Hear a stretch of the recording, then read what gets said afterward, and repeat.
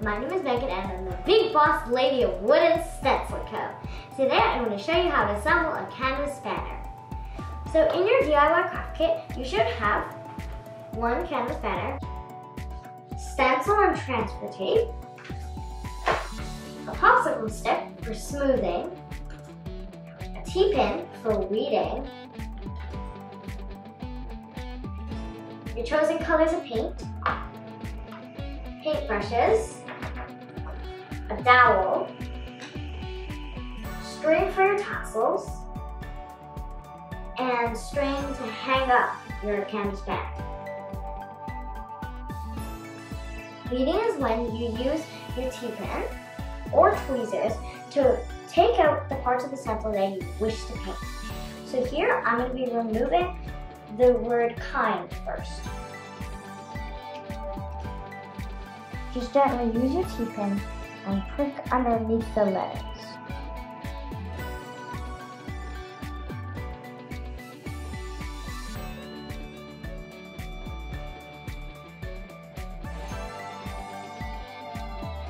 It's time to place your transfer tape onto your stencil.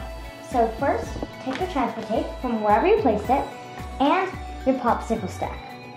And line it up. When you're feeling like a pro and are pretty confident, take off the sticky layer of it, leaving the backing behind.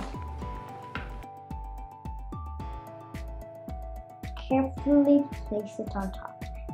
And using your finger or your popsicle stick, smooth down all the areas. Now it's time to remove the backing of your stencil. Place it upside down so it doesn't curl and only take out the back layer of it, not the transfer tape that you just placed on. If any little pieces start to come out, that's okay. Just put it back down and smooth over with your finger. It's time to place your stencil onto your canvas banner. Pick up your stencil and try not to touch the whole surface of it. And practice laying it down until you're certain that you have the right spot. I noticed that mine was a little crooked, so before I smooth it down too much, I can remove it, and now I can try again. Now you can smooth it down with your finger or with your popsicle stick.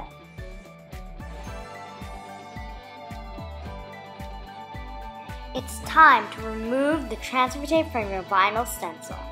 Once you feel confident that you smoothed it down enough, you can go ahead and start removing your transfer tape. Now that your transfer tape is removed, you can do your last smoothing of the vinyl. Using your finger or your popsicle stick, gently smooth over all the letters because you're going to paint it.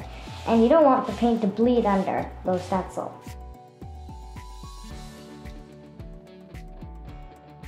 Now you're going to protect your canvas banner. To do this, place masking tape along the edges of your stencil to make sure you don't get paint on the canvas banner.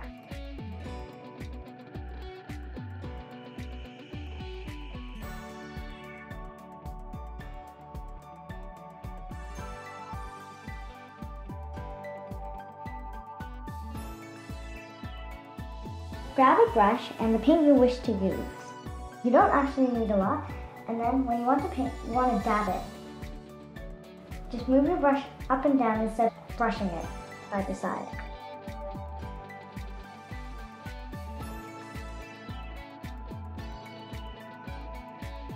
Do at least 3 thin coats for the lettering. Let it dry in between coats.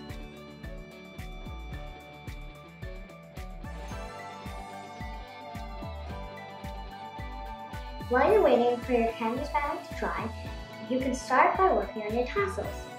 This is the body of the tassel, over here is the neck, and this is the piece of string that will connect your 2 tassels.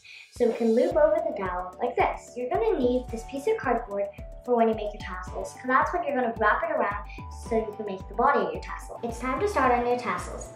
Take your yarn that was wrapped around the cardboard and cut it into 12 inches for the neck of the first tassel, 12 inches for the neck of the second tassel, and 12 inches for the connector of the 2 tassels. And then, using the remaining yarn you have, cut it in half to make two bodies of your tassels.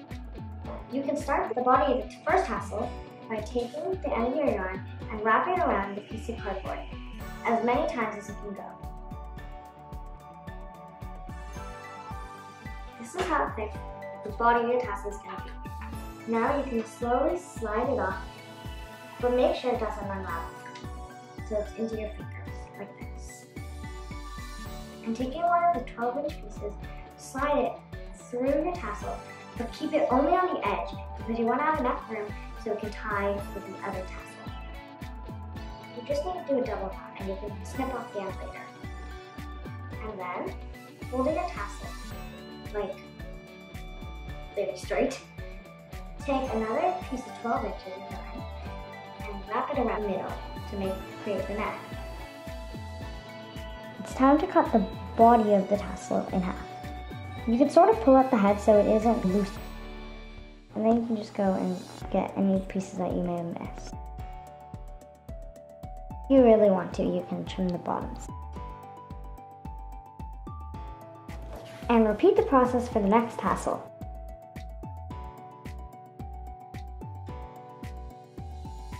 Taking the connecting string from the other tassel, use it and tie it around the top. And now you grab your last piece of 12-inch yarn and wrap it around and tie it to make the neck.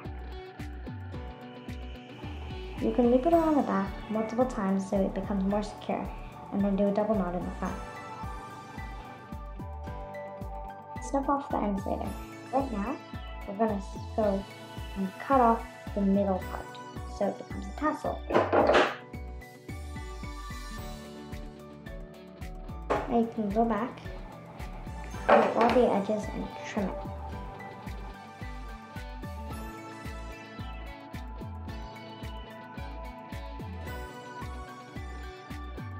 And now you're done. The 2 tassels are complete.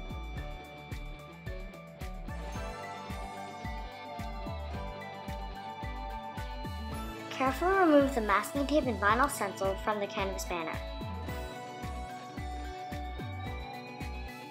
Almost done. You can start weeding out the inside of your letters with your T-pin.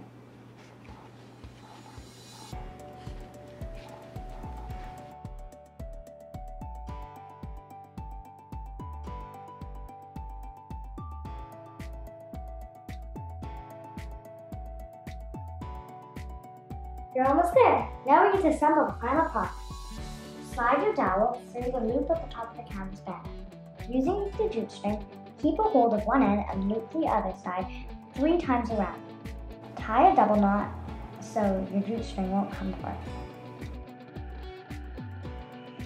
Now repeat it on the other side.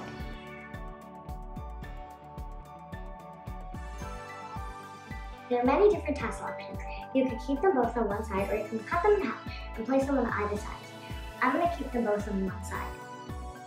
Holding it up by your jute string, you can take your tassel and loop it over the dowel several times until you feel like it's secure.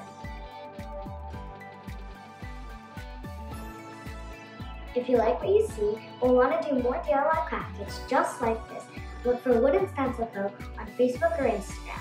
Bye for now!